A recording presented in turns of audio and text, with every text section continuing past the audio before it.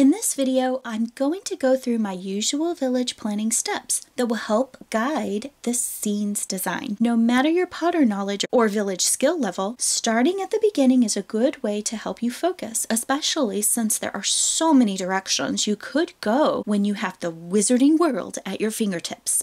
So my theme for this display is Hogwarts Castle and the grounds surrounding the castle.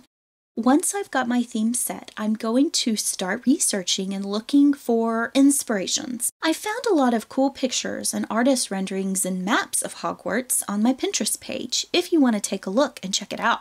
Rereading the books and rewatching the films would be an excellent source of inspiration.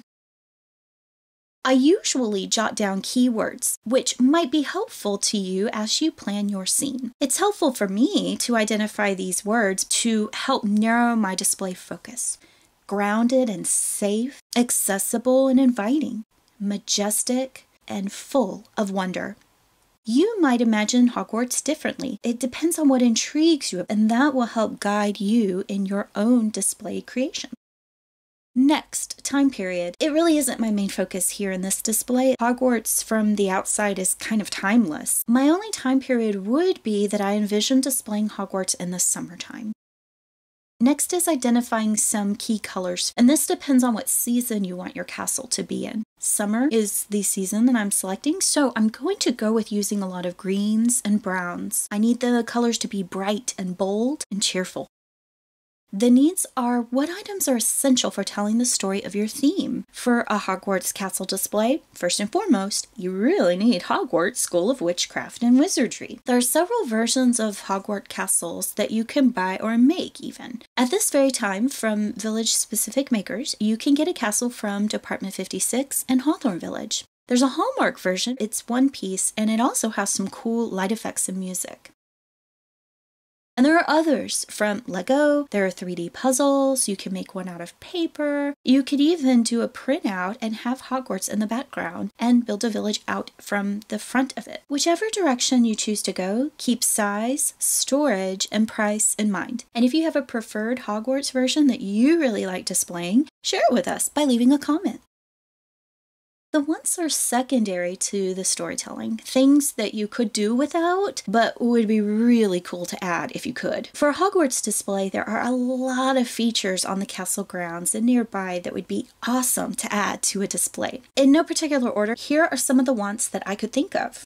We've got the owlry, the greenhouses, bridges, walls, and gates. There are several of each. We've got the Quidditch pitch, of course.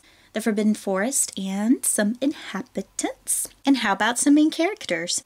Hagrid's hut, the Whomping Willow, the lake, maybe the boathouse and boats, and things that you see on or in or emerging from the lake. Hogwarts Express. Even though the train station is away from the grounds, the train is so iconic. And there's so many more. There's the Shrinking Shack, the train stop, Hogsmeade, horseless carriages. It all depends on what products are available out there and what you have space to display. Please let me know of any wants that I have not listed.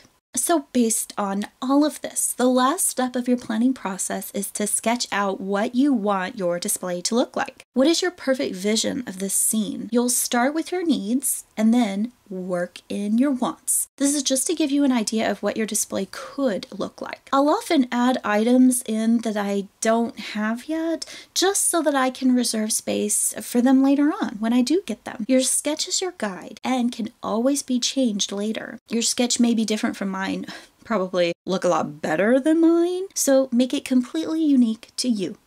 And that concludes the planning stage of my Hogwarts Village display. Next up is design and construction. I'll be breaking up the construction phase into separate videos, as many construction steps are really side projects all on their own. I'll be focusing on my specific display, but hopefully these videos will help you with your own display, or at least show you some villaging techniques along the way. And then we'll have setup and finale. Much more to come. Stay tuned, and happy villaging.